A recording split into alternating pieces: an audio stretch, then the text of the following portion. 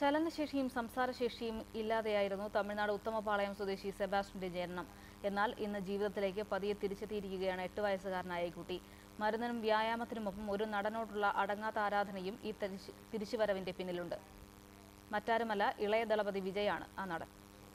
പഞ്ചകർമ്മവും ഫിസിയോതെറാപ്പിയും പിന്നെ അല്പം ഇളയദളപതിയും കൂടി സമാസമം ചേർന്നാലേ സെബാസ്റ്റ്യൻ എന്ന 8 വയസ്സുകാരൻ്റെ അടുത്ത് ചികിത്സ നടക്കൂ. ജന്മനാ ചലനശേഷിയും സംസാരശേഷിയും ഇല്ലാതിരുന്ന ആ മിടുക്കൻ പിടിച്ചു നടക്കാനും സംസാരിക്കാനും ഭക്ഷണം കഴിക്കാനുമൊക്കെ കഴിയുന്നതിന്റെ പിന്നിൽ അവനും അവനെ ചികിത്സിക്കുന്ന ഡോക്ടർക്കും മാത്രം അറിയാവുന്ന ഒരു വിജയ് മാജിക്കുണ്ട്. സാക്ഷാൽ തമിഴ്നടൻ വിജയുടെ.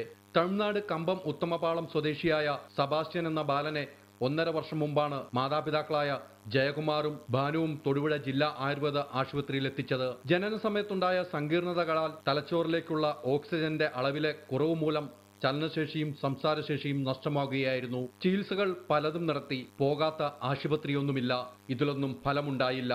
അങ്ങനെ എല്ലാ ചികിത്സയും എടുത്ത് മാതാപിതാക്കൾ ജോലിക്കായി രാജാക്കാടെത്തി. ഇവിടെ വെച്ചാണ് തൊടുപുഴ സ്വദേശി ഡോക്ടർ സതീഷ് വാര്യരെ കുറിച്ച് കേട്ടറിഞ്ഞത്. ചലനശേഷിയും സംസാരശേഷിയും ഇല്ലാത്ത ഈ മിടുക്കന്റെ പ്രത്യേകത തമിഴ്നടൻ വിജയുടെ കത്തി സിനിമയിലെ സെൽഫി പിള്ള എന്ന ഗാനം കേട്ടാൽ വല്ലാത്ത സന്തോഷമുണ്ടാകുന്നു. ടിവിയിൽ വിജയുടെ സിനിമ വന്നാൽ അതിൽ മാത്രം ശ്രദ്ധ കേന്ദ്രീകരിക്കും. മറ്റാർക്കും റിമോട്ട് പോലും കൈമാറില്ല. പിന്നീട് ഡോക്ടർ സതീഷ് വാര്യരുടെ ചികിത്സയും ഈ വഴിക്കായി. താൻ ഒരു കടുത്ത വിജയ് ഫാനാണെന്ന് പറഞ്ഞതുപോലെ ചെയ്താൽ വിജയുടെ അടുത്ത് കൊണ്ടുപോകാമെന്ന് പറഞ്ഞായിരുന്നു ചികിത്സ ആരംഭിച്ചത്. പിന്നീട് ഈ മിടുക്കണിൽ വ്യത്യാസം കണ്ടു തുടങ്ങിയത് ഡോക്ടറിന് സന്തോഷവുമായി. വിജയുടെ പടം കണ്ടു കഴിഞ്ഞപ്പോൾ തന്നെ ഇവന്റെ ഉള്ളിലൊരു പ്രത്യേക കണ്ണൊക്കെ ഒന്ന് വികസിക്കുകയും മുഖത്തൊരു പ്രത്യേക ചലന വ്യത്യാസം കാണുകയും ചെയ്തു. അപ്പോൾ അതിൽ നിന്ന് ഏകദേശം ഇവൻ വിജയ് ആരാധകനാണ് എന്നുള്ളത് മനസ്സിലാക്കി ഞാൻ അവൻ്റെ മാതാപിതാക്കളോട് ചോദിച്ചപ്പോൾ സെൽഫി പുള്ള എന്ന് പറയുന്ന പാട്ട് ഒരു ദിവസം ഒരു 150 തവണയെങ്കിലും കേൾക്കും എന്നാണ് അവർ പറഞ്ഞത്.